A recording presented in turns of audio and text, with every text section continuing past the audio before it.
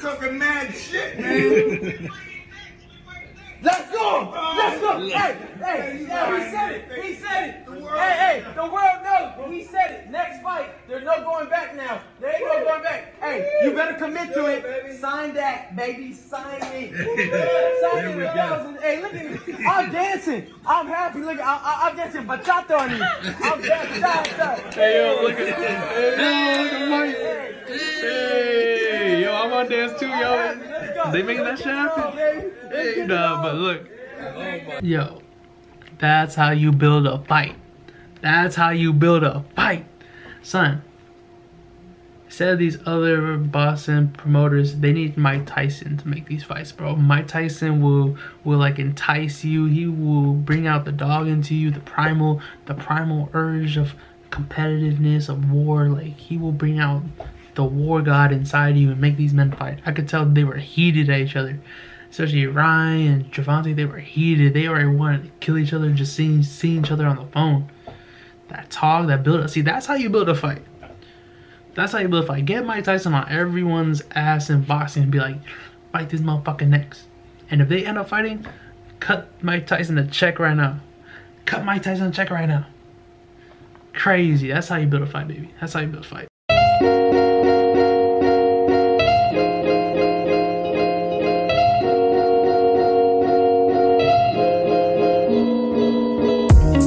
Yo, what's up, guys? We're back with another video, and today we just got some wild news. We got Ryan Garcia calling out Gervonta Tank Davis in his Mike Tyson hot boxing podcast video, and it blowing up the boxing world. And this is something we need to freaking see. We need to freaking see this shit. And dude, mind you, Ryan Garcia just came off of an incredible win against Olympic gold medalist, two-time world title challenger Luke Campbell, and knocked him out in a devastating fashion, and just a very impressive win. Especially coming up from a knockdown, round 2, collecting himself and showing up to end up knocking out Luke Campbell. Beautiful, beautiful performance. And Gervonta Tank Davis, who came off who has knockout of the year, 2-division world champion, and he came off a incredible knockout win against Leo Santa Cruz. So we need this fight to happen. This is no joke. This is something that the Boston community needs. Everyone is talking about this. Everyone wants this fight. Ryan Garcia also called out Gervonta Tank Davis and said, after Luke Campbell, I'm coming for you, Tank. I'm coming for you. Son, if you can't tell me, come on, dog. This kid is chasing greatness right now. I mean, we all thought, he was just talking to talk, but I mean, he really wants it. This, the stuff that he's talking on right now is already blowing up. Son, these are, I might get shit for this, but I don't give a fuck. Look, Ryan Garcia and Gervonta Tank Davis are the biggest stars in boxing, period. Biggest stars in boxing, period. And you cannot tell me any different. Especially towards a younger crowd, they have a bigger audience. Son, if you were to put up a picture of Gervonta Tank Davis and Ryan Garcia and Earl Spence Jr. and Lomachenko or Teofimo Lopez or Haney or Joshua, come on now, let's just be real. Especially in the United States, more so around the world, they're gonna choose Ryan Garcia and Gervonta Tank Davis. Here's the next generation Oscar De La Hoya and Floyd Mayweather fight. Honestly, if it happens, if God willing, this whole coronavirus stuff calms really down and we're able to be a crowd, I guarantee you that would sell out arenas, bro. Pay-per-views are gonna be massive. I would pay to watch this fight. I don't care. I'll pay twice to watch this fight, because the build-up for years, I think it's been happening for maybe a couple years. These guys have been going back and forth, and mind you, they're both coming up in their primes, two young, good fighters, great fighters. And it's just like the magnitude of this fight that is gonna do for boxing is what it needs. Like, we won for this fight alone. We need a fire undercard of some of the best upcoming boxers, because it's gonna look, because this fight is going to be so big, so good for boxing, because these are the two biggest stars going at it. Maybe not the best in the division, because you have, you know, obviously you have Teofimo, Lomachenko, Haney, of course, but come on now. Who wants, like, come on. Everyone wants to see Gervonta Davis against Ryan Garcia. Anything with their names on it sells like crazy. Mind you, look, and let's get one thing straight.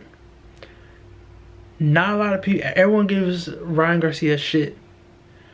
Why are you gonna give him shit? Like, he literally, honestly, keep giving him shit, because he fights with a chip on his shoulder trying to prove every fight. So I'm gonna take off my glasses, it's glare, so y'all can see me in my eyes. Yo, every fight, he fights with a chip on his shoulder. He's trying to prove himself, he's daring to be great. And no one takes in consideration of, like, look, man, he's not a bad kid. I mean, he's freaking cool. Like, he's a cool guy. Like, you know, he's tries to put out positivity and stuff, and a lot of hardcore boxing fans and boxers hate on him because of his stardom, and they feel like he's not that good, and yet, you know, he's a star. Well, I mean, he's been selling himself since, like, freaking Instagram since the beginning. He's the blueprint.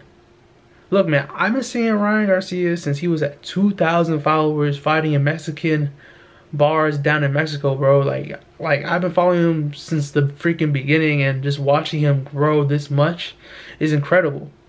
I had a time in my life where maybe I didn't really like him that much, because, you know, he was just being, like, you know, etc. But now he's like, he's dedicated, he's hungry, and he's being genuine. He's being himself. Like, he's fighting through stuff, and he's still getting it done. Like, he's fighting the best fighters, and, you know, he's daring to be great. And how can you hate on the kid? Like, honestly, he has so much haters. It's just hate. It's just envy. Like, come on now. Give him respect. You don't have to like him. Just give him his respect. He earned that shit. He earned his key, bro. He knocked out. Everyone was saying he's not ready for Duno. Knocked out Duno round one. Clean as shit. Dominated him. That shit was nothing. Knocked out Fonseca, which took Gervonta Davis 8 rounds to beat Fonseca, and still got the job done. But Ryan knocked him out round one. That went viral. That spoke volume. And now he beat world contender, 2-time world title challenger, Olympic gold medalist, seasoned veteran Luke Campbell, who isn't a bad fighter. He went 12 rounds with Lomachenko, Jorge Linares, and he knocked down Ryan round 2. The hate behind this kid is incredible, but keep hating on him, because this is just like, this just makes him want to drive further, and that's what I respect about Ryan. Especially in his last fight against Luke Campbell, he got knocked down and got right back up and dominated the fight. This is a fight that boxing needs. This is a fight of generational superstars. I'm not knocking Teofimo at all, but the thing that I hate that people hate on Gervonta and Ryan for is because their superstardom and their star status. They established that. They're both crossover stars, and after boxing, they're set. They have stuff after boxing, which not a lot of people do. But instead of hating, why don't people use that as a blueprint to sell themselves? Be exciting, be charismatic. I know boxing is a great sport. Boxing is an amazing sport itself. There's a lot of amazing fighters that don't do that. A lot of fighters that don't get credit, but closed mouths don't get fed. Closed mouths don't get fed. And if you're not putting yourself out there, like, you cannot complain. Like, pay for promotion. Collab with somebody. Gervonta Davis or Ryan Garcia are the biggest stars in boxing, period. And this is needed for boxing to take it to the next level. It needs a good undercard with great matchups and great fights, great prospects, so they can get their names out there. I could see Sean Garcia fight in that card. Like, you know, Sean Garcia is learning from his brother, getting something outside of boxing, and that's being hated on. I mean, how else are you going to make money outside of boxing? I understand boxing is a lifestyle, but what happens? It's a dangerous sport. It's a blood sport. It's a dangerous sport, and nothing's promised in the sport. You can get hurt. You may never be the same again. And then what, you know? These guys are making a living for themselves after their career. It's a short career. Boxing isn't forever. These guys are the blueprints for the next generation stars that's going to help boxing go. The lightweight division in general, not just Gervonta Davis and, I mean, they are the biggest stars in boxing, but the lightweight division in general is the heat up, like, is the top in boxing right now. And you can't tell me otherwise. You cannot tell me otherwise. The lightweight division is going to make boxing booming with these stars. And much more after that. I hope they learn and stop, like, you know, I'm going for Ryan Garcia in this fight just because everyone's talking shit about him, and I just want to see a big upset. Tank's going to be the favorite, but I think Ryan's going to show out. Gervonta Tank Davis is making waves himself. He is a big part of the hip-hop culture. Everyone knows Gervonta Tank Davis, the knockout monster, all that stuff. And he's a great fighter. And dude, he is a star. He's a global superstar himself. Everyone respects Tank, and he's a monster with so much talent and stuff. He's known all over, especially in the culture, etc. Like he's like the Mike Tyson, like star-wise in this era. And he's a great fighter. Came off an incredible win against Leo Santa Cruz. Showed a lot of boxing IQ, but in my opinion, I feel like he should have won that fight. Yet in 135, he hasn't fought no one. He hasn't fought enough in 135. No disrespect to Gervonta Davis. He's still top 5 in that division. I have him at number 3 in that division just because of his talent and skill alone and power, his incredible power. But he's never fought anyone that is a solid 135 pounder. He's been fighting guys who come up to meet him in weight.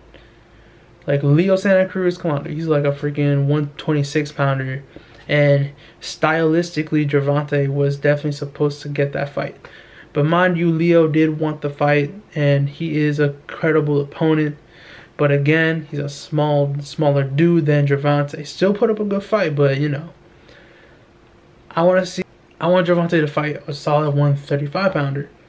And this fight with Ryan Garcia, they both have something to prove. Who's going to be the next king of 135? Who's going to be the next one star in boxing? Who's going to be the next star in boxing?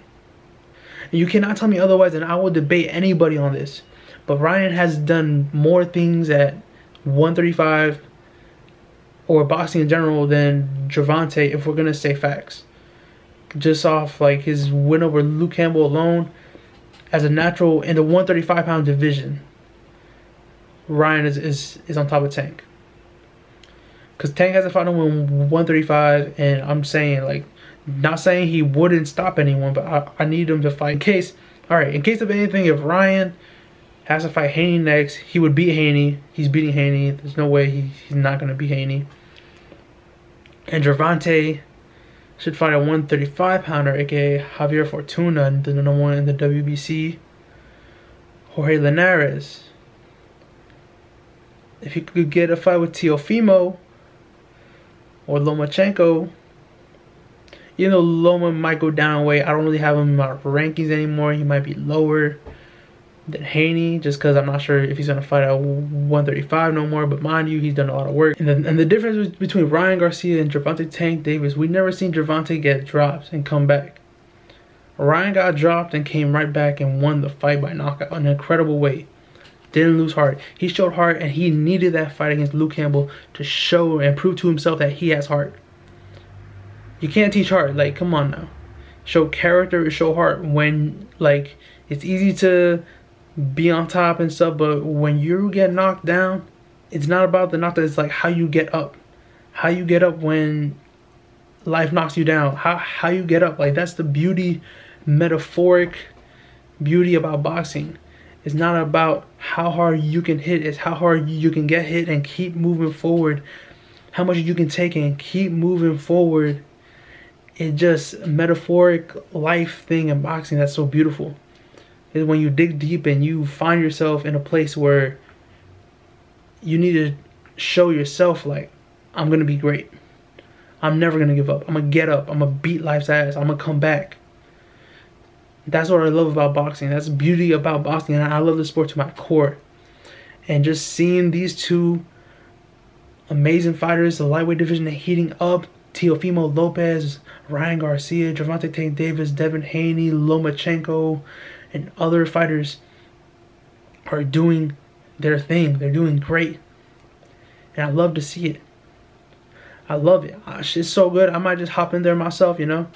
But yeah, guys, that's it for the video today. I love boxing.